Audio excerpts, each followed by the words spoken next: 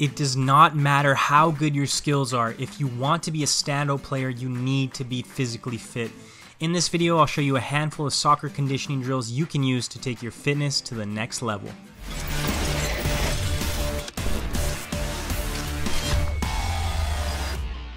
I'm Dylan Tooby of Progressive Soccer, and if you're new to this channel and you want to improve faster and achieve more, hit that subscribe button right now and hit that bell notification so you never miss a video. If you're already a subscriber, please remember to press that like button and share this video on social media. You can have all the skills in the world, but if you aren't physically fit, you're not going to be able to make the impact on the game that you would like. You won't be able to get on the ball as often as you would like. You won't be in the right spot at the right time. When you do get the ball at your feet, your legs will feel heavy because you're out of shape. Being fit makes the game easier, and I'm sure you can relate to this. Being unfit, it makes the game very difficult and unenjoyable. When you prioritize your fitness, you get yourself into great shape, you're going to have more fun, and you're going to be more effective on the field. You can use this video as a resource for ideas on how to improve the different areas of your fitness. This first drill is tempo runs. You're going to work from 18-yard box to 18-yard box. I'm just going to take off and go about 60% on my top speed. Really focus on opening up your stride. Focus on good running technique, calm breathing. When you get to the other 18-yard box, you're just going to slow down, walk to the end, walk back to the top, and repeat.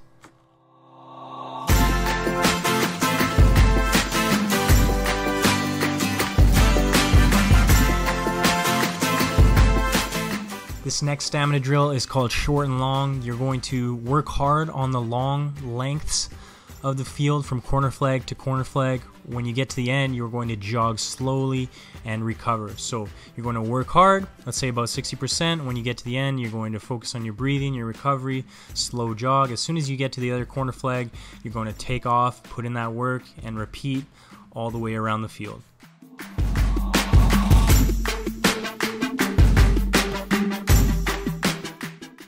I call this drill four corners. I would usually use it as a finisher to a workout. You're going to start on one corner flag, running a figure 8 to all four corner flags and finishing where you started. You're going about 60-70% the whole way, no resting in between, just focusing on good technique. It's so important when you get tired.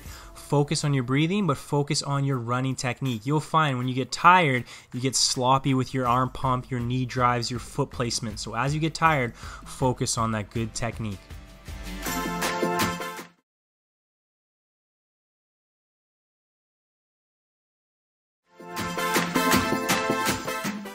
If you ever freeze, feel flat-footed or heavy-legged when you have the ball at your feet, these agility drills will help you feel lighter on your feet and sharper.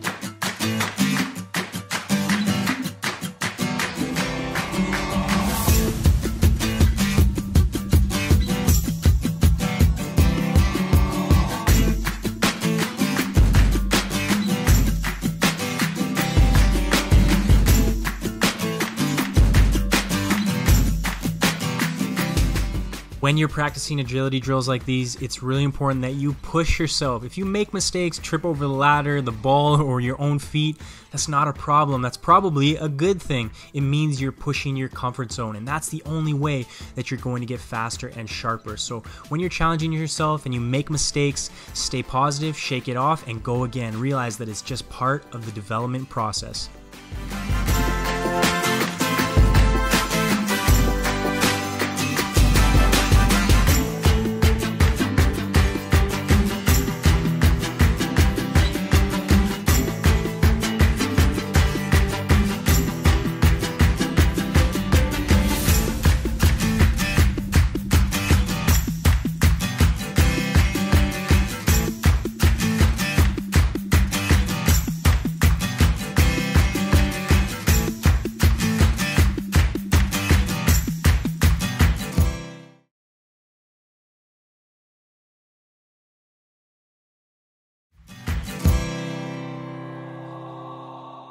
first COD drill is just a basic cut. It seems like it's nothing, but really it's everything. Learning to do the basics very well is going to help you be more explosive on the field. So this seems like nothing, but take it seriously. Your ability to quickly change direction, sharply get away from an opponent, will make you more effective on the field.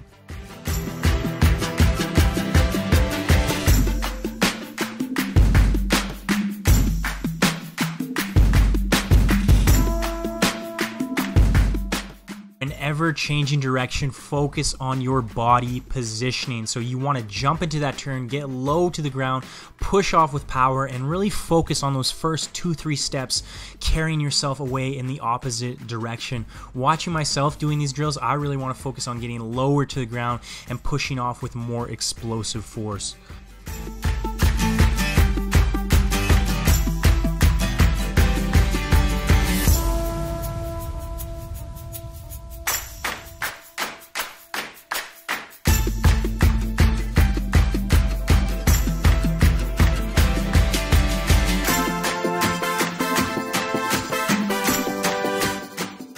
Here are some jumping plyometric drills to help you improve your vertical so you can win more headers and be more dominant in the air. However, these drills are also going to help you become more explosive so you can sprint faster and have better overall movement on the field.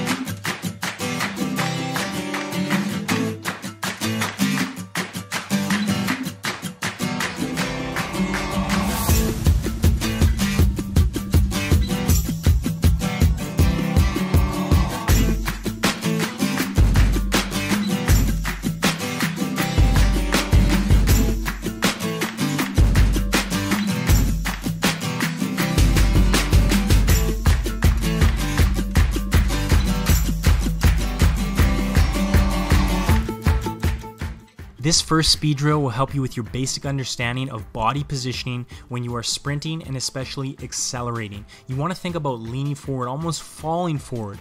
Imagine a straight diagonal line from your heels to the top of your head. When you run like this, you'll be able to generate more power as opposed to standing up straight. Hill sprints are a great way to add some resistance and help you with an explosive acceleration. Finally, you want to think about practicing basic sprinting. You can do 20 yards, 50 yards, and even move into 100 or full field sprints. You need to look at sprinting as a skill, something you practice. Most people just think you're fast or you're not. Well, really, sprinting comes down to technique. Yes, some of us are blessed with more pace than others, but if you improve your technique, you can improve your speed.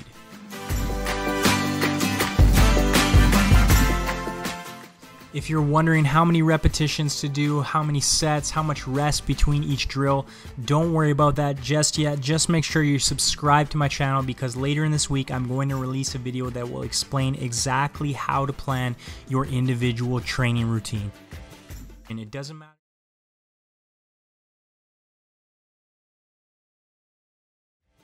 And it doesn't matter if you watch these videos if you don't do anything with them. So if you take nothing else from this video, I want you to change your mindset towards fitness. Fitness is something that you want to do. Yes, I said you want to do it, and that may seem crazy, but if you want to win, you should want to prepare. You should want to get yourself in the best physical condition that you can, because when you do, you'll be so much more effective on the field. The game will become easier to you. So want to do the fitness. Look forward to those sprints. They're making you better every time you do the stamina and agility drills. You want to do fitness. Number 2, view your movement as skills that can be improved with practice. So just as you would look at your shooting as a skill that you can learn about, you can understand, you can practice more to improve, you need to focus on your running, your sprinting, your change of direction, your sharpness and quickness of your feet. These are all skills that will get better if you practice them more.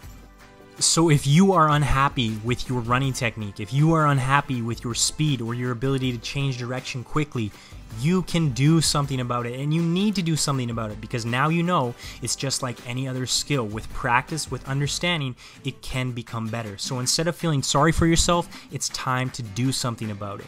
And number 3, be consistent. It takes time to see noticeable results. Everyone wants to get faster after one sprint. You want to improve your stamina after one fitness session. It takes time. But you can improve your results faster if you do things more frequently. So instead of destroying yourself with a 2-hour fitness session once a week, maybe do 10 minutes of fitness every single day. Your consistency is going to produce the results and the changes that you want to see in your game. If you found this video valuable, press that like button right now and share this video on social media. To improve your game even more, go to my website, progressivesoccertraining.com, and complete the 30-minute crash course that's guaranteed to make you play better in your next match.